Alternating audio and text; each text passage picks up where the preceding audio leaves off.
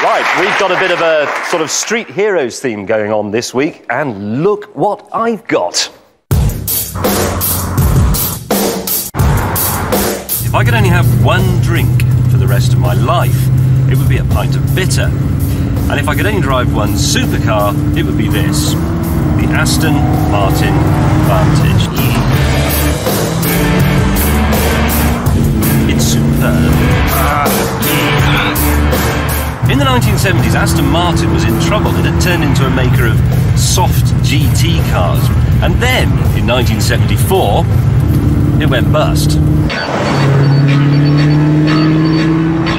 Meanwhile, the opposition was on a roll. The Italians were saving weight and putting the engine in the middle. The Germans were still putting it in the back, but with stunning results. Something had to be done.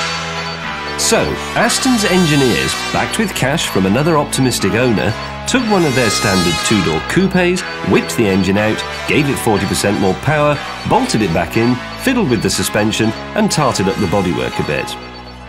And then, I like to think, they went to the pub.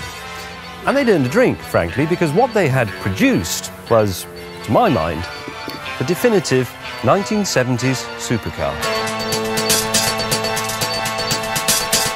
In order to understand the impact of the Vantage, I want you to imagine a simple scene down your local boozer. Now, Ferrari, Lamborghini, Maserati, Porsche, all that lot, they're the blokes round the bar with the big opinion, giving it lots of that. Aston Martin is the quiet bloke in the corner, with his pint of best and the crossword. And then, suddenly, he decides he's had enough. So he gets up, he takes them all outside, and he gives them a bloody good hiding.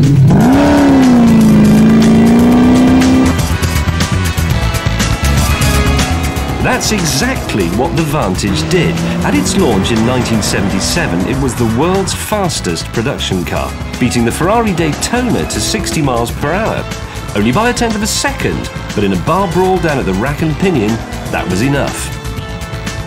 Aston was back in business and showing how the future of the British supercar would be. Big, front engine, rear wheel drive, weighty, well built, not to be messed with. And it was this approach that would set them apart from the rest of Europe. The Italians, you see, would concentrate on making a really, really fast car, but then they'd start to worry about all the practical stuff, like where's the driver going to sit, and can he see out, and how are you going to join up all those wires that make the lights work? The British way, however, is to start with a normal car and then make it very fast. Think of the Jaguar XJR. It's one of the world's most comfortable saloon cars, and it just happens to go like a stabbed rat. So, this Aston's actually perfectly comfortable. I can get in and out okay, I can see where I'm going, I can see behind me, it's even got quite a decent boot. I mean, it'll still pull my face off if I wanted to, but most of the time it just sort of soothes my fevered brow. And then there's the engine.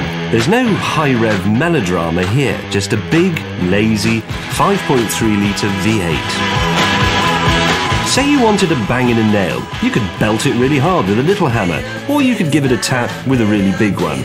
The Aston's engine is a sledgehammer.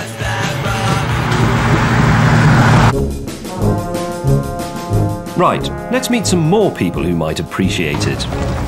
Here we are at the Campaign for Real Ales Festival in Chapel. These chaps can tell you the specific gravity of 300 ales, all in the time it takes me to sink a swift pint.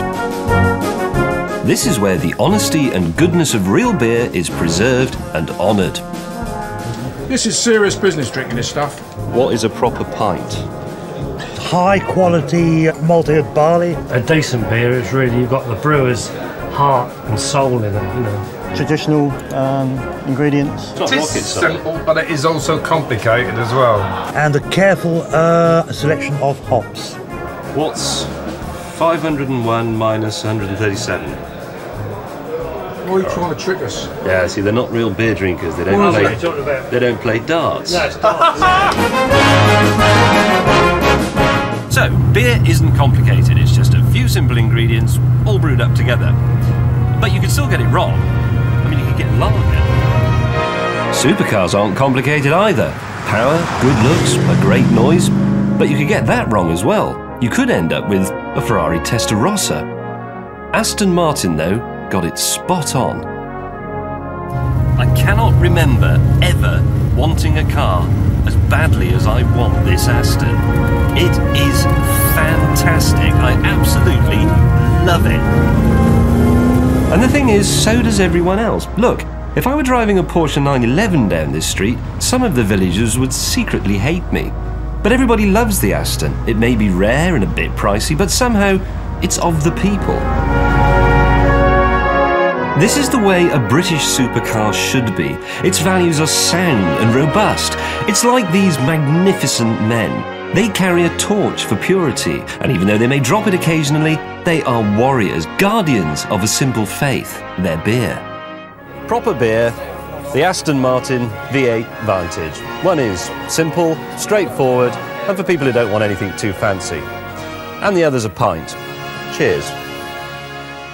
Fabulous car, that. Absolutely brilliant. I'd love one.